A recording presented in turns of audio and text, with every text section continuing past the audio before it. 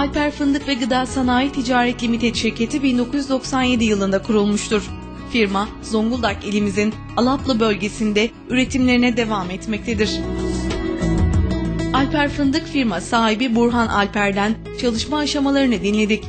Alper Fındık ve Gıda Sanayi Ticaret Limited şirketi 1997 Eylül ayında kurulmuştur. Alper Fındık, müsaadesinden fındığı alıyor. Aldıktan sonra bunu analiz yapıyor. İçini kabuktan ayırdıktan sonra kaç randıman olduğunu belirterek üreticinin tam hakkını veriyor. Ayrıca kabuklu fındık kalibrasyona tabi tutuluyor. Kalibrasyona tabi tuttuktan sonra 13 tane ambara mal düşüyor. Aynı maldan. İrili ufaklı olarak. İrili ufaklı olarak kalibrasyon olduktan sonra her ambarın malı taşa geliyor.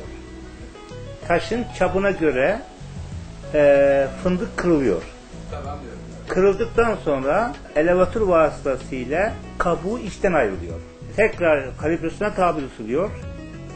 Bunlar kalibrasyona tabi tuttuktan sonra 9-11, 11-13, 13-15, 14-16 ürün olarak ambarlara düşüyor. Ondan sonra bu malın içinde çürümüş, taşı, kabuğu, kaçağı içinin öne geliyor, banta geliyor. Bantla içler seçiyor. Seçildikten sonra hangi ambara düşecekse ona düşüyor mallar.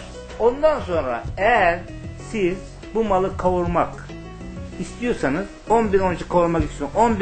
11-13'ü ambarına atıyorsunuz. Kavurmaya tabi tutuyorsunuz. Sortex'ten geçiyor. İçindeki zarlı ve zarsızları birbirine ayırıyor. Ayırdıktan tekrar içinin önünden geçiyor.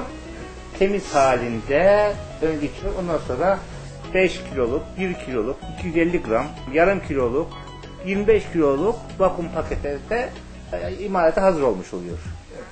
Bunların çıkıntıları da, bunların zar atmayanları da kıymada, pirinçte, unda, pasta imalatında kullanılarak değerlendiriliyor.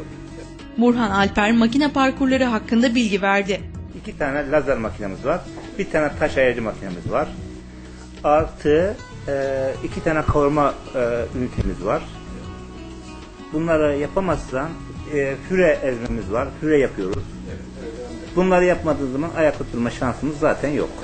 Alper Fındık ürünleri dış pazar ağırlıklı olmak üzere iç ve dış piyasada tüketiciyle buluşmaktadır. Bizim fındık üretimi %10'u kadar ihracat oluyor. Ama geri kalan %80'i de ihracatçı firmalara satılarak o da ihraç olmuş oluyor. Yani dolaylı. Dolaylı ihracat olmuş oluyor. %90'ı dolaylı ihracat, %80'i dolaylı, %10'u direkt kendimiz yapıyoruz. Evet. %10'u da iç piyasada tüketiliyor bu malların. Son olarak Burhan Alper, fındık toplanırken üreticilere tavsiyelerde bulundu. Ben üreticilerime şunu önermek istiyorum. Fındık toplanırken naylon çuvallara koyulmamasını, koyulsa dahi saatlik içine boşaltılarak kurumaya terk edilmesini istiyorum. Günübirlik boşaltılması lazım. Evet. Yani fındıkta eğer toplanıp naylon çuvallarda veya kıl çuvallarda kalıp kızışma yapılırsa küf ondan oluşuyor. Küfün yeşil küf, yeşil küfün de alfa toksini oluşturuyor efendim.